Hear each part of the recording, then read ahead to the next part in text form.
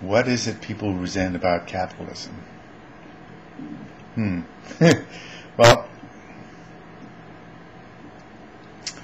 I would like to sort of bring up the subject again of there being sort of two poles of capitalism.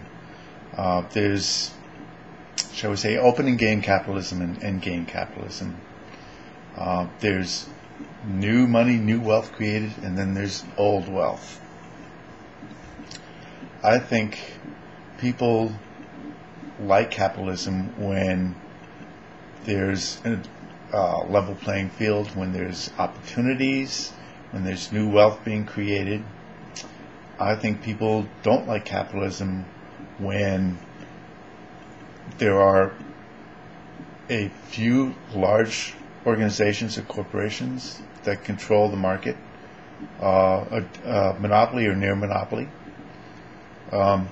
When it's old money, power, and privilege that's controlling the market, and they don't feel as if they've got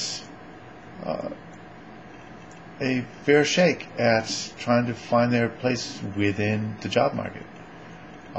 When people feel as though they've got an opportunity, when they feel as though they're competing in a level playing field, then I think they're willing to accept the results, whatever they may be, you know. I think if people believe that the system is inherently unfair and severely tilted to those with power and privilege and old money, I think they resent their station in life. I think they resent the fact that they weren't given a fair opportunity to make the most out of their lives that they could have. That their life was not of their choosing. You know, that they were constrained because they lacked the same privilege that the rich and powerful have. Okay, so you know, this idea of the Republicans trying to repeal the quote-unquote death tax, I think that is just marketing bullshit. All right, the death tax, as far as I'm concerned, it's the estate tax. And I view it as a property tax where the government is kind enough to defer the payment of that tax until after the person dies. You're doing the person a favor by not trying to collect while they're still alive, you know?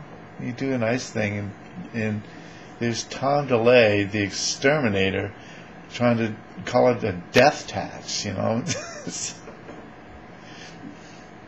Stupid. It's absolutely stupid. The two poles of capitalism, young capitalism, old capitalism, opening game, end game, new wealth, old money, okay? There's a continuum on there, okay?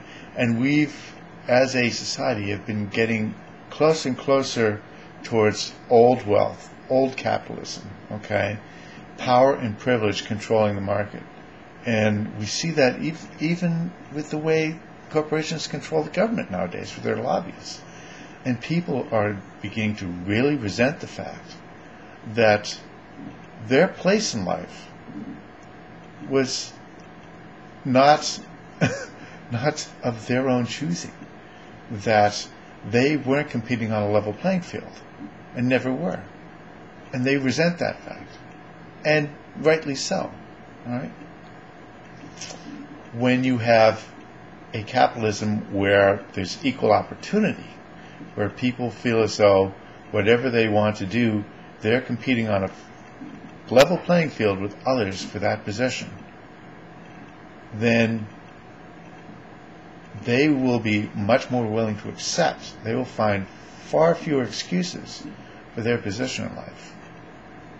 And I think that's the key. You get these big Republican stars. Oh, look what I did, and I'm a self-made man. Well, is that like 1 out of 1,000,000, 1 out of 1,000, or is that 1 out of 10 even? How many people can say that they're where they belong? Okay. And that is the determinant of whether or not society, in an economic sense, has been just, whether it's been fair, okay, and whether or not people are going to resent the system they're living under.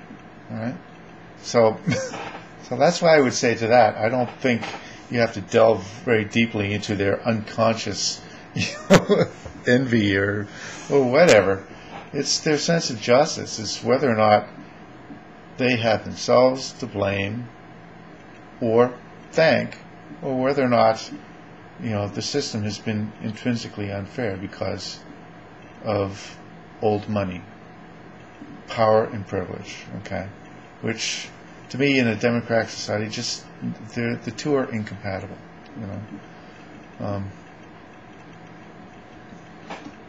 So that's all I'm going to say for now. Thanks. Bye.